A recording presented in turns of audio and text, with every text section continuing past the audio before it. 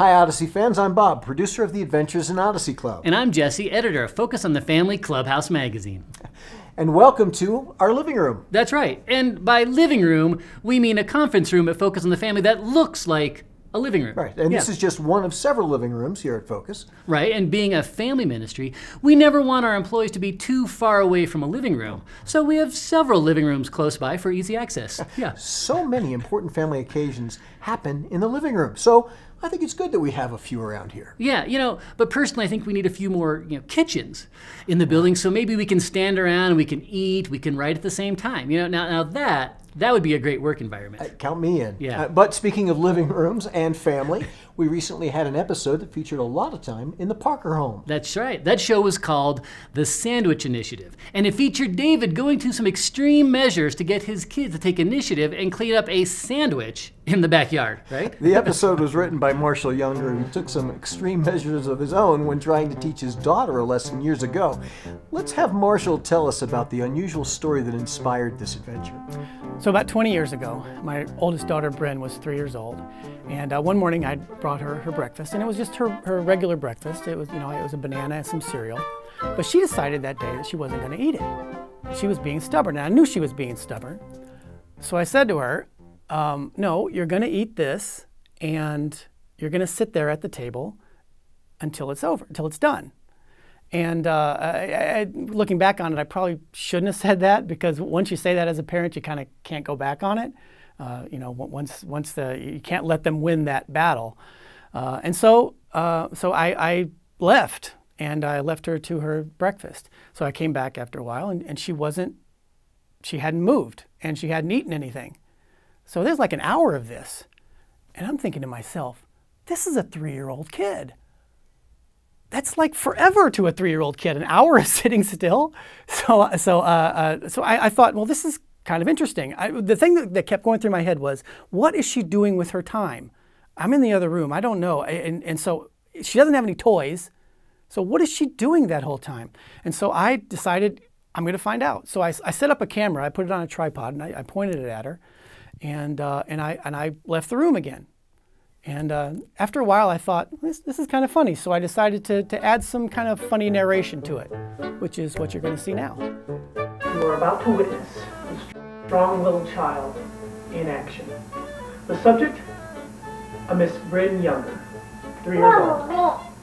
At approximately 9:30 this morning, her father, yours truly, told her that she must eat her breakfast and that she would not leave the table until she finished her breakfast. Now, take into consideration, this is a breakfast that she eats all the time. It is half a banana and a bowl of cereal. For posterity reasons, I am now going to film the strong-willed child.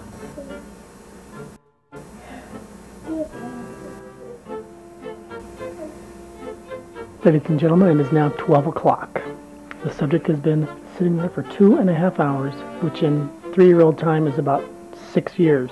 The subject now has the added variable of being hungry since she hasn't eaten breakfast. So she's getting a little bit irritable, but she remains steadfast.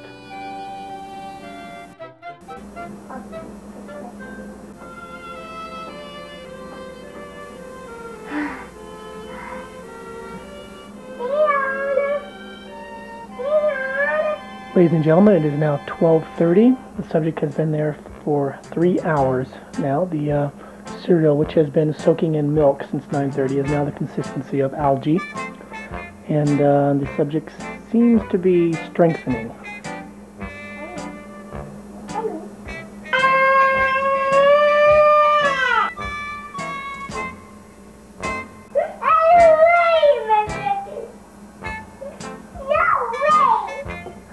Now 1 o'clock, and the subject seems to be enjoying this.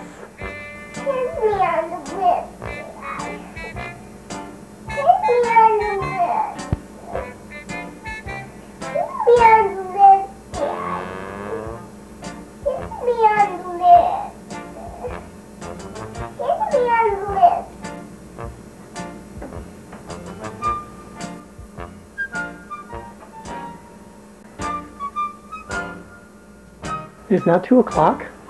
The subject has been here for 4.5 hours. The subject is feeling is exhibiting feelings of restlessness and loneliness, and also suffering from some mild hallucinations. But absolutely no remorse.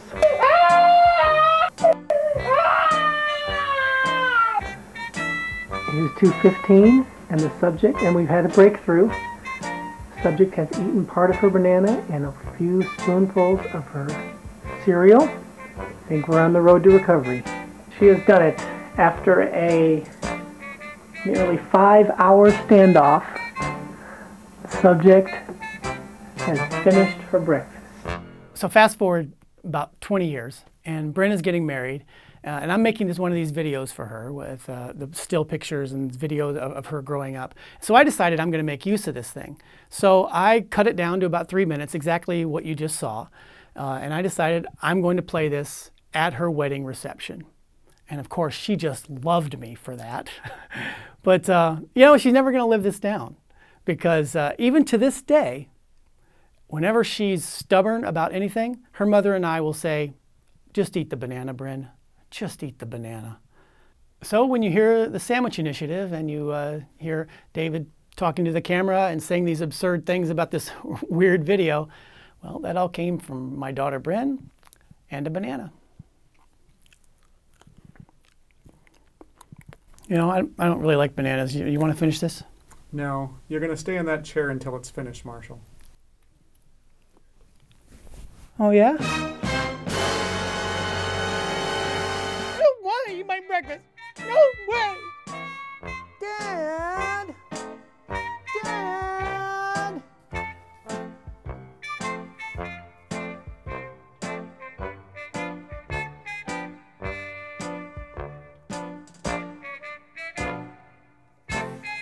That was a lot of...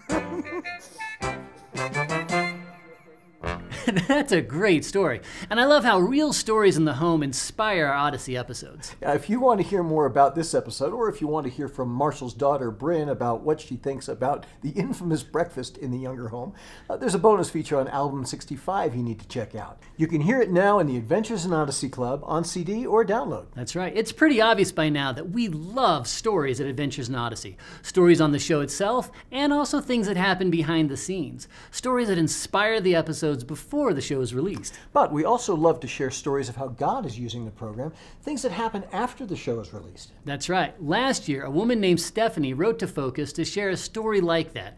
And now we'd like to share her story with you.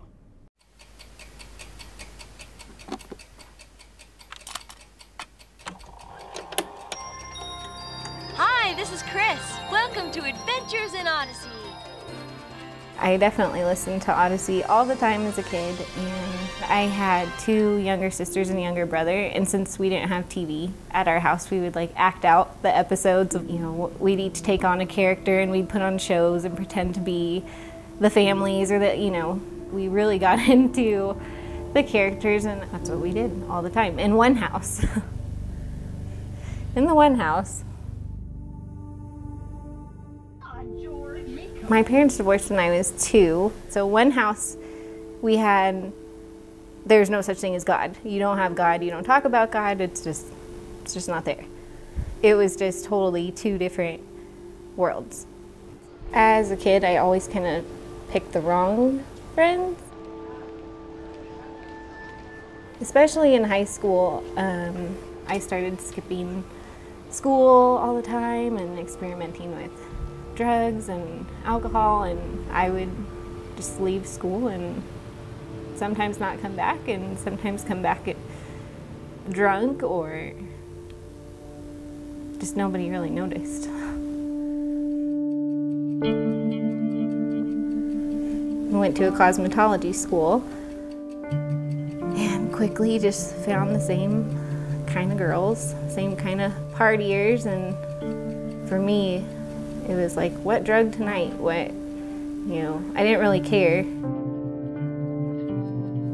Started stealing things to get alcohol. My head was always so full of just like, well, you're just not worth it. You're just, you know, you'll never have what some people have. You'll never have that healthy relationship. There's no hope. There's nothing for me. There's, nobody cares about me. Nobody knows what I'm doing. It's just like survival every day. In that same time frame, I had gone to work, and I saw in the waiting room was this boy, and he had a cross necklace on, and he was holding this really big book and called out a name, and he came to my chair, and I looked at his book, and it was this Adventures in the Odyssey book. I had just like this burst of like memories of like, oh my goodness, like Adventures in the Odyssey. Like, I hadn't thought about that in years and years. I was asking him, I'm like, that's still going on? Are you kidding me? And we were just talking about the old episodes, and just, I was laughing so hard. It was like this little bit of light that it was like, wow, there's like that life. There's that other life out there. And that night I got into my car, and my plans, of course, were just to go to this liquor store.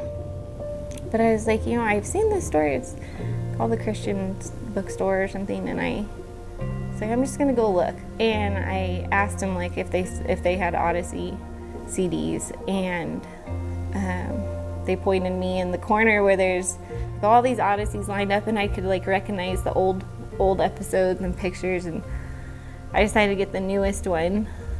Just listening to it, it was like the feeling that I had of like, oh, I am valuable. I forgot.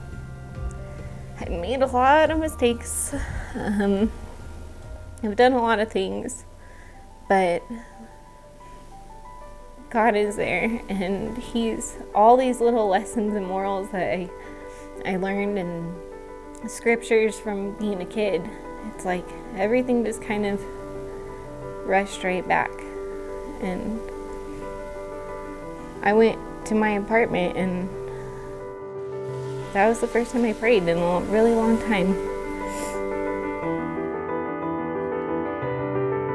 Now putting my sons to bed and them asking, can you put on a new Odyssey tonight? And they don't go to bed without Odyssey, and I'm so thankful that Matt and I just celebrated our 7-year anniversary with our 3 sons, Opie and Milo and Boone, who absolutely love Odyssey now, and I look forward to sharing Odyssey with our 4th son too.